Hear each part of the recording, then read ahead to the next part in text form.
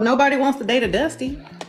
The I whole don't blame 'em. country, though. It's the whole country, though. Well, that's because they don't have any pygmishas over there. That's right. No They pygmishas don't. over there. They said, I'm done for real this time. That's right. There's no pygmishas. There's Pygmisha. no What's a pygmishas over pygmisha? there. Wait, what's a pygmisha? It's a woman that will do anything to have a man, even if he's broke, even if she has to pay for him, even if he's not, the type of man that's going to be a provider. She just want to say she got a man. And most of the time she goes for guys that are attractive versus successful. And she usually can't keep him because he don't really want her. He just needs a place to stay or, someone to help support him or build him. Well, yeah. So what? So you can't. So don't help a man build.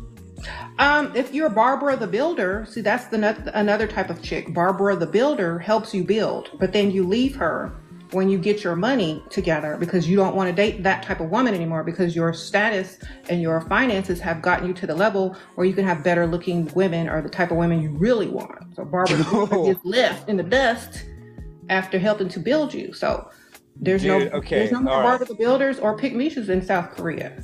They gone. That's fact. That's actually fact. So I know a lot of guys that had their first wife.